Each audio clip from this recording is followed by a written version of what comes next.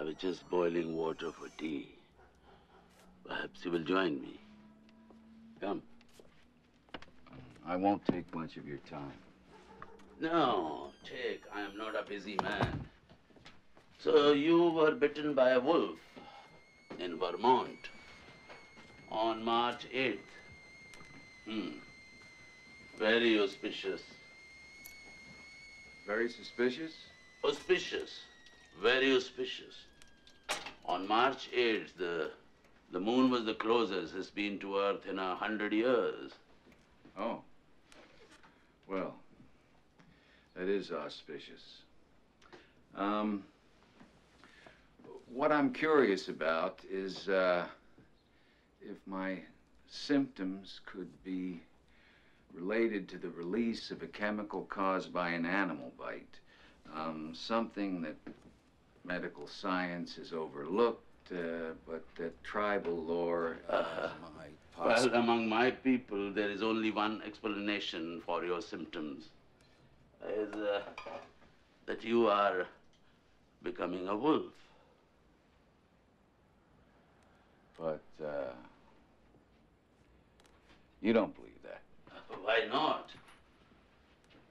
We must remember that man has only been out of the jungle for 25,000 years. Please, sit down. Life is mystical. It's just that we are used to it. Catholicism itself, a religion so mystical that even primitive tribes can be converted to it. The stigmata, the return after death, the day of judgment, heaven and hell, all so incredible and so ordinary. But we are used to it. Honey, sugar, sweet and low. Anything. Honey. Honey. Yeah. Oh. I don't have honey. I just asked out of habit. You should be visiting a shaman who will tell you the rules. I can only tell you the theory. Well, do you know any of the rules? Very few. Only that the wolf rests by day and prowls by night, but is always present. That he grows inside a man he's entered until the first full moon. And then he consumes him, killing all but his nature and his heart.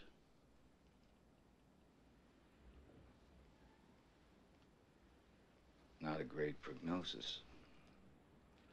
But of course, not all who are bitten change.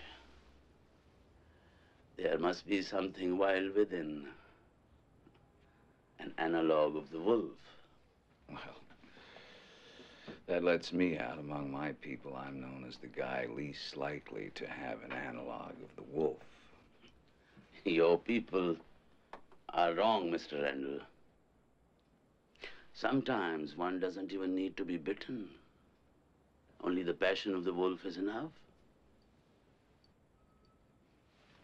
Dr. Alizeus, what I would like to know, and not that I subscribe to any of this. Neither do I, really. Only to the possibility.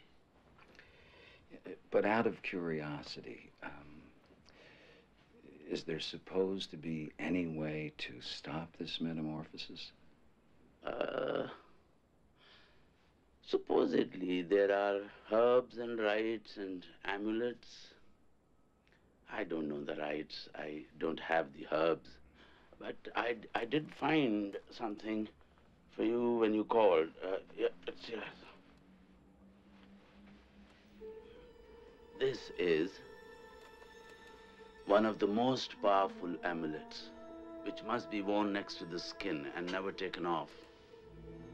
If it works, there is said to be a great pain and weakness, while the wolf struggles to emerge, and charm holds him at bay, sometimes drives him out.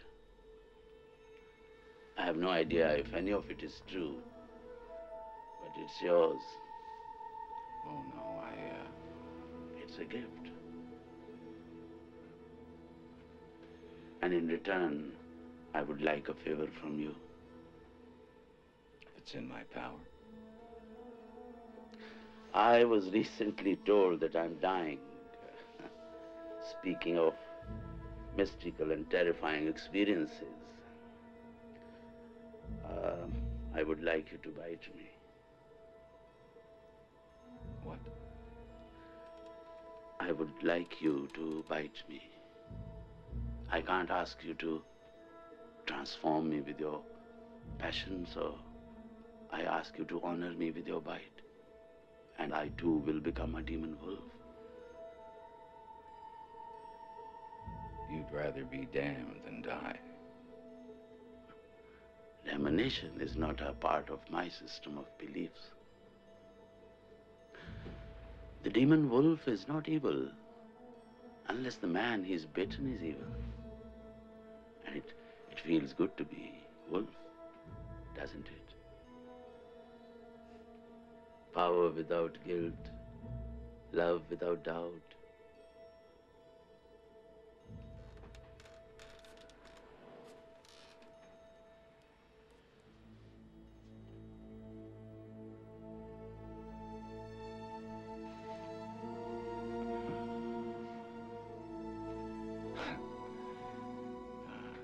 Excuse me, I just can't.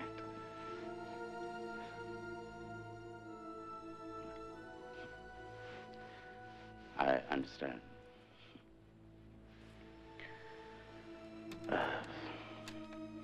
You keep the amulet. And if you decide to believe, perhaps you will give me your gift. It has been a privilege. I've never seen one like